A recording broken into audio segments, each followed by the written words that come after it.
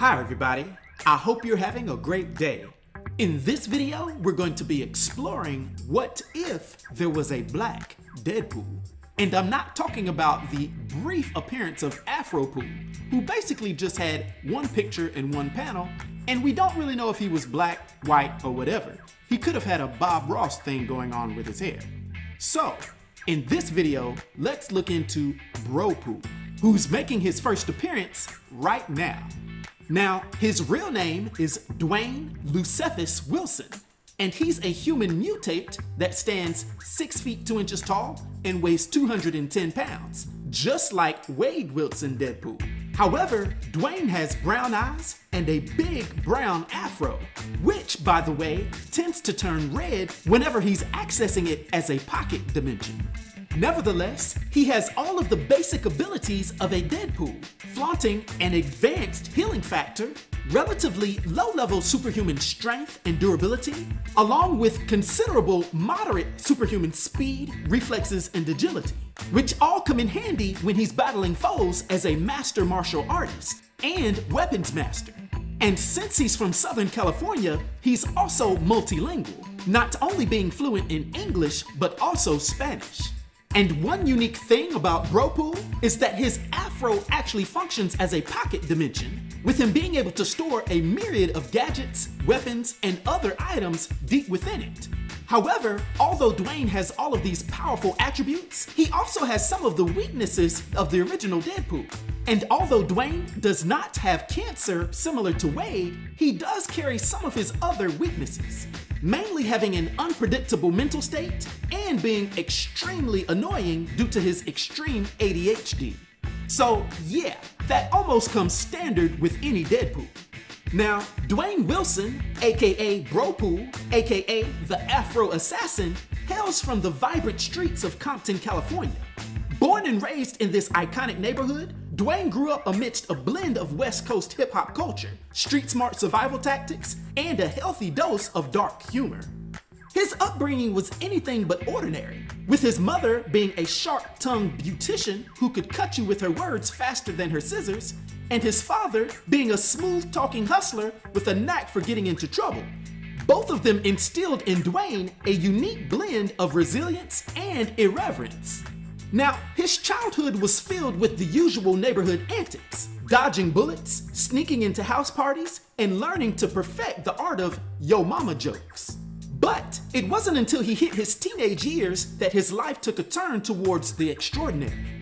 After a freak accident involving a wayward experimental energy blast, courtesy of some reckless mad scientist trying to create the ultimate super thug, Dwayne found himself with a peculiar set of abilities. And this energy blast didn't just enhance his physical prowess, it triggered a mutation in his hair follicles. And this made Dwayne's already impressive afro morph into something truly unique. As I mentioned earlier, it became a pocket dimension of sorts, capable of holding an infinite amount of gadgets, weapons, and even snacks. This afro, as stylish as it was functional, would soon become his trademark. And pretty soon, he would become the Afro Assassin, because Dwayne's new abilities didn't go unnoticed. Before long, he was approached by a shadowy government organization with a penchant for using quote-unquote expendable assets in dangerous missions.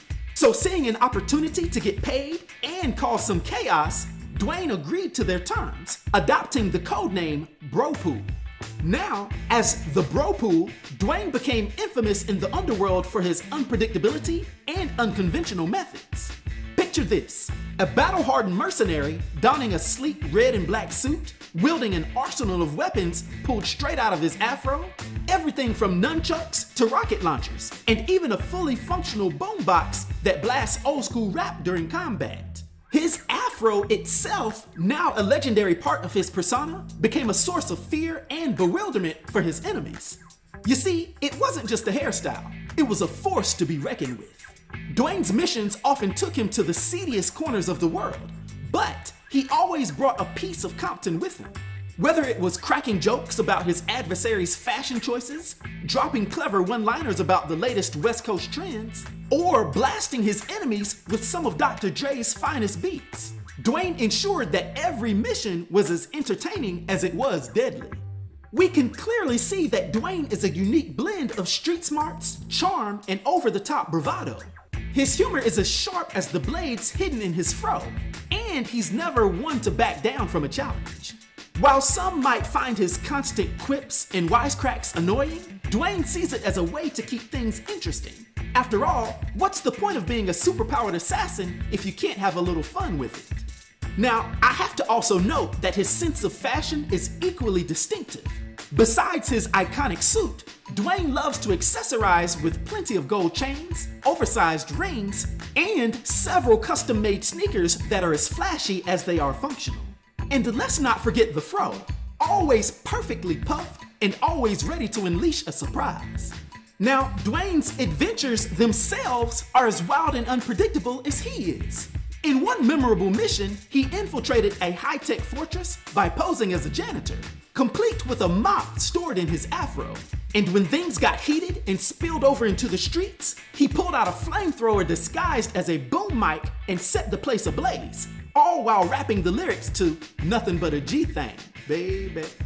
But in another escapade, he faced off against a rival assassin known as the Mullet. Their battle took place in the heart of Compton, with both combatants pulling increasingly ridiculous weapons on each other. However, this fight would end with Dwayne launching a miniaturized lowrider, yes, from his afro, that knocked the Mullet out cold.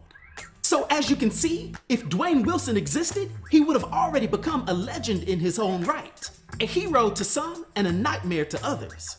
Additionally though, despite the chaos he brings, he's always had a soft spot for the underdog. And he's not afraid to stand up for the little guy, especially if it means getting into a good fight or getting some good chimichangas in the process. So whether he's taking down corrupt politicians, battling mutant gangsters, or just enjoying the day off in Compton, Dwayne does it all with style, swagger, and a whole lot of laughter. So I'd like to propose this. In the world of Marvel Comics, Dwayne Wilson would stand out as a larger-than-life character whose afro is as iconic as his sense of humor. And while he might not be the hero Compton asked for, he's certainly the one they got. Afro, attitude, and all. Now, for his proposed powers and abilities and his potential influence on the Marvel Universe, for my 1 to 10 rating, I'll give Bropool whatever rating you want to give him. Because he doesn't really exist, I'll let you do it. I hope everyone enjoyed this video. Have a nice day, and I'll talk to you next time.